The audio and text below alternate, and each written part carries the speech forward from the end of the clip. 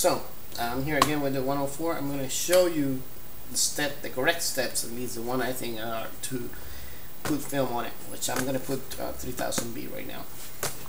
What you'll do is you close it, make sure you're not scratched dirt in your camera. And underneath she has like a little tab. And what you will do is you press that tab and the whole back's open, right? Then you open it, no force required, and you will see the spent cartridge, right? And you will fill it and you toss it in the garbage. Make sure your lens is clear. In this case it's pristine. This camera is in very good shape. So what you will do is, I want to show you something. I don't know if you can see it. There's a lot of chemicals in the rollers, and I wasn't a rush, and I didn't check that last time for before I load the film that was in it. I'm going to show you how to clean them. The first thing, you don't use no chemicals, no Ronzol, no alcohol, nothing. You take just a piece of towel and damp it.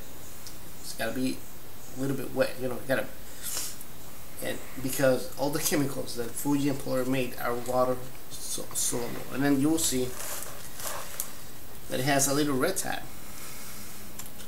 That red tab is made for that. It's just that the assembly, once you push it, the assembly goes out, and you can take out the roll. It's heavy, so the rolls are exposed to cleaning. And what you will do is you're gonna take it down, because if there's no even pressure in the rollers and you keep rolling it out, very simple, and because it's water soluble, it's gonna go out.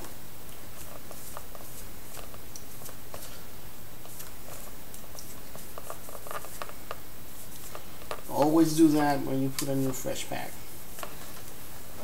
So now, if you look at them, they're pristine.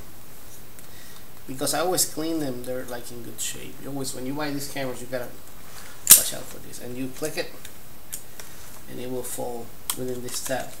Click. So now we're gonna install the film. Always I try to not open it until the last minute. The first, I gotta make sure that you remember what you put. So this is Fuji 3000, and we're gonna take it out of the packet, and it's out. So you see the foil. Sorry. Then you open it. Right? Be scared. Now, quick tip. When you put in this, Polaroid film was metal. In this day and age, they're plastic. So you want to press a little bit in the pressure plate, because some people tape them. I'm gonna destroy my camera like that, but push it, because there's sometimes it's gonna be a lot of pressure in the first 3 to 2 exposures, and it might break even the black thing. So you're gonna squeeze it. Make sure the steps are out, they're not blocked, and that's full in. And then you make sure that it's out, and then you close it. Now, second thing is you gotta, in this 100, you gotta check out that this is 75, and you change it 3000. The aperture now is different because it's an automatic camera. So make sure it's 3000. Make sure this is right. If not, your pictures are going to be horrible.